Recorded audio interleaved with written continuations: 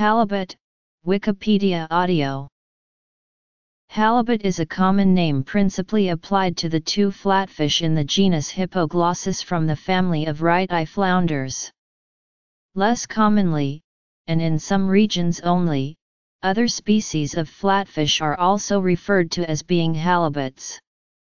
The word is derived from Hali and Butte, for its popularity on Catholic holy days. Halibut are demersal fish and are highly regarded as a food fish. The Pacific halibut is the world's largest flatfish.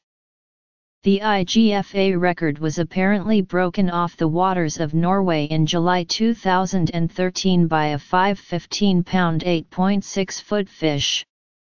This is awaiting certification as of 2013. In July 2014, 76-year-old Jack McGuire caught a 482-pound Pacific halibut in Glacier Bay, Alaska. Halibut are dark brown on the top side with an off-white underbelly and have very small scales invisible to the naked eye embedded in their skin. Halibut are symmetrical at birth with one eye on each side of the head. Then, about 6 months later, during larval metamorphosis, one eye migrates to the other side of the head. The eyes are permanently set once the skull is fully ossified. At the same time, the stationary-eyed side darkens to match the top side, while the other side remains white. This color scheme disguises halibut from above and from below and is known as counter-shading. Species of the genus Hippoglossus. Halibut feed on almost any fish or animal they can fit into their mouths. Juvenile halibut feed on small crustaceans and other bottom-dwelling organisms.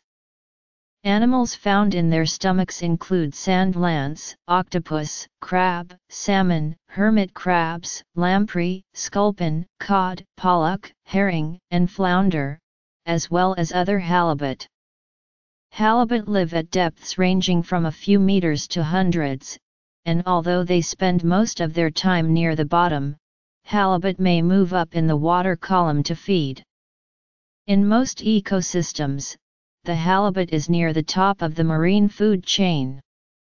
In the North Pacific, common predators are sea lions, killer whales, salmon sharks and humans. The North Pacific commercial halibut fishery dates to the late 19th century and today is one of the region's largest and most lucrative. In Canadian and U.S. waters, longline fishing predominates, using chunks of octopus or other bait on circle hooks attached at regular intervals to a weighted line that can extend for several miles across the bottom. The fishing vessel retrieves the line after several hours to a day. The effects of longline gear on habitats are poorly understood, but could include disturbance of sediments, benthic structures, and other structures. International management is thought to be necessary, because the species occupies waters of the United States, Canada, Russia, and possibly Japan, and matures slowly. Halibut do not reproduce until age 8, when about 30 in long, so commercial capture below this length prevents breeding and is against U.S. and Canadian regulations supporting sustainability. Pacific halibut fishing is managed by the International Pacific Halibut Commission. For most of the modern era, halibut fishery operated as a derby. Regulators declared time slots when fishing was open and fishermen raced to catch as many pounds as they could within that interval.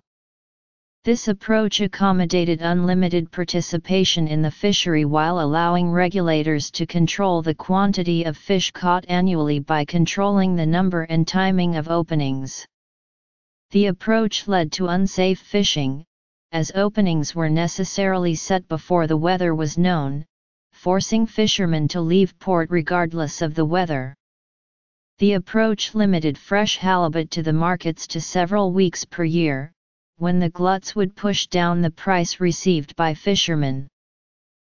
In 1995, U.S. regulators allocated individual fishing quotas to existing fishery participants based on each vessel's documented historical catch.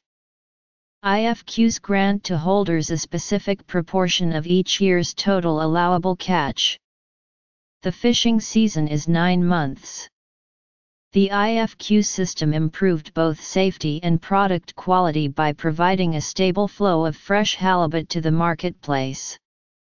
Critics of the program suggest, since holders can sell their quota and the fish are a public resource, the IFQ system gave a public resource to the private sector. The fisheries were managed through a treaty between the United States and Canada per recommendations of the International Pacific Halibut Commission, formed in 1923. A significant sport fishery in Alaska and British Columbia has emerged, where halibut are prized game and food fish.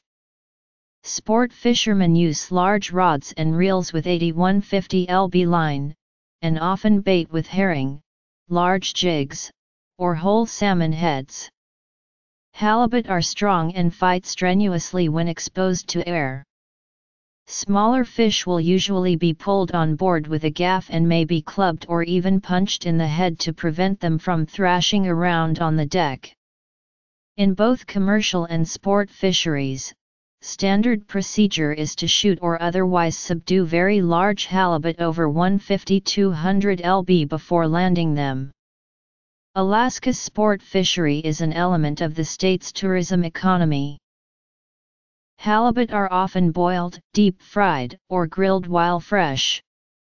Smoking is more difficult with halibut meat than it is with salmon, due to its ultra-low fat content. Eaten fresh, the meat has a clean taste and requires little seasoning. Halibut is noted for its dense and firm texture.